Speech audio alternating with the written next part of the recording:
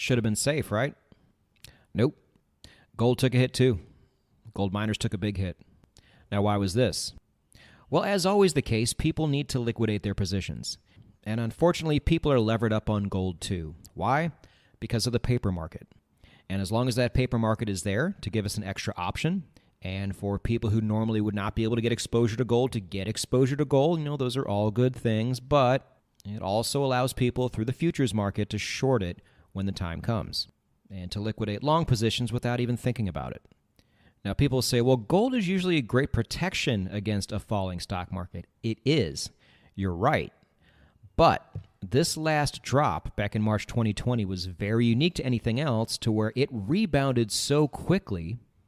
Most people, and when I say people, I really mean like the large funds that have grandma's pension, like the gigantic funds out there, didn't even have time to move their money into gold.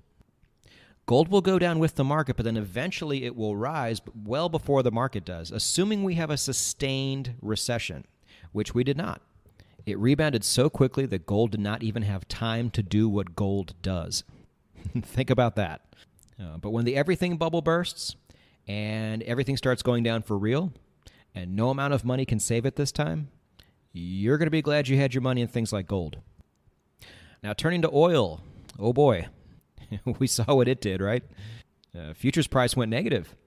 Now, unless you held futures contracts, all of your oil-related stocks did not go negative, but certainly fell quite a bit because Saudi Arabia and Russia got together during this time of panic to pull some shenanigans, and people panicked even further. Now, is this in danger of happening again? I would say almost certainly not. You have to remember the sentiment back then. People were really flipping out, and not just people in the financial world. Everybody was flipping out because we didn't know anything about what was going on or how deadly this thing was or how contagious this thing was. And the markets were reacting accordingly. So understand just what an anomaly it was, but we can still take away some real lessons from it. And we don't know what the rebound is going to be like or how long it's going to take to rebound once the really big crash happens. But we do know what happened on the way down. And we know that our contrarian investments are not safe. Far from it. But now, in terms of how we do things on this podcast, the big question we need to answer here is, should the possibility of this happening deter us from taking action now? My answer is a defiant no, and I'm very certain in this answer. As a contrarian investor, as somebody who holds cryptocurrencies and mining stocks and other commodities poised to do well in a down market, I'm not scared one bit. I'm ready for it. I wouldn't have gotten in this if I didn't have the stomach for it. I invest money I can afford to lose, and I look at things like market crashes as an opportunity to buy more, knowing that the first investments to come out of the darkness and back into the sunshine are going to be your contrarian investments, just like they are every time. Now, I will say on this podcast, down the road, we will be talking about base metals, battery metals, things like that. And the reason I have not talked about, we are very hesitant to build. And if the market crashes, the last thing any company is going to have on their mind is, we need to start investing a bunch of money into building things. Now, I could be totally wrong about that, but that's my perspective, and that is the route I've chosen to take on this podcast. But as far as all the investments we have talked about so far, I really like their chances in a sustained crash, and I like their chances to do very, very well.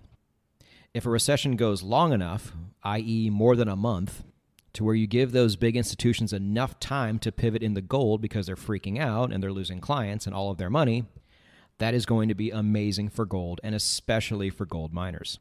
And silver should follow suit like it always does.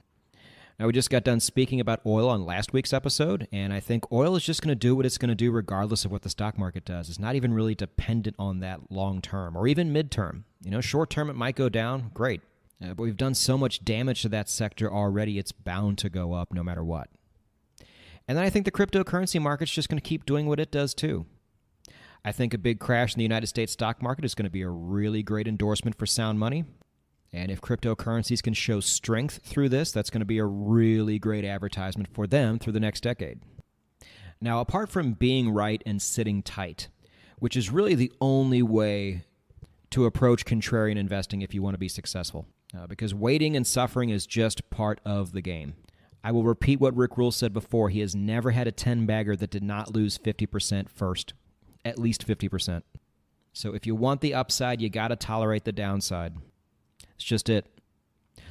But what you can also do is something we've talked about on the show many times. The 2 tranche system.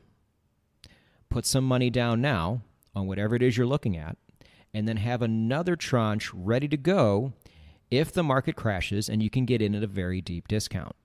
And then you just simply average down. What I would not recommend you do is sit around and wait for a big crash to happen and then try to buy everything at or near the bottom. First of all, the next crash might not go down anywhere near the way I described. This is just our best guess, really. It's just like trading. We look at history to try to determine the future. And at the end of the day, that's all we can do. But we're going to be wrong sometimes. And then what if the crash doesn't come for another 5, 6, 7 years, but all of these investments still go crazy? What if the market does have a sustained crash, but sentiment is so shitty that nobody wants to buy anything and they're all afraid to buy anything, including you, and then when the rebound does come, you still end up missing out on that opportunity you were waiting so long for? Contrarians, listen. The scariest part about a legitimate market crash is not having to absorb the downside. It's you being timid and foolish and a cheap ass and missing out on this generational upside. This is the real fear everybody should have. The fear of not taking action when things were calm and you had the chance to. Trust me, I know a lot of you are asking me this question because deep down you want to play Super Ninja Stealth Sniper and get these things at super deep discounts, and you won't spend a penny on them until you can because you're afraid of drawdown. And why are you afraid of drawdown? Because at the end of the day, you are lying to yourself and everybody else, and you are not actually risking money you can truly afford to lose. If you were, none of this would matter. You would have your positions down, and you would be excited for the recession. Give me your worst. Open up the gates of financial. I am ready for this. I am built for this. I have been waiting for this. This is the mentality you must adopt going forward. Now, if I sound crazy because I'm saying this, well, that's fine. I'm used to it. You actually do get crazier as you get older. That's the truth. Going to suck? Yes, absolutely. But when the dust settles, and we're the ones left standing, not just left standing, but standing taller than everybody else, you should resist the urge to gloat. But what you absolutely can say is that we were not crazy. We were just early.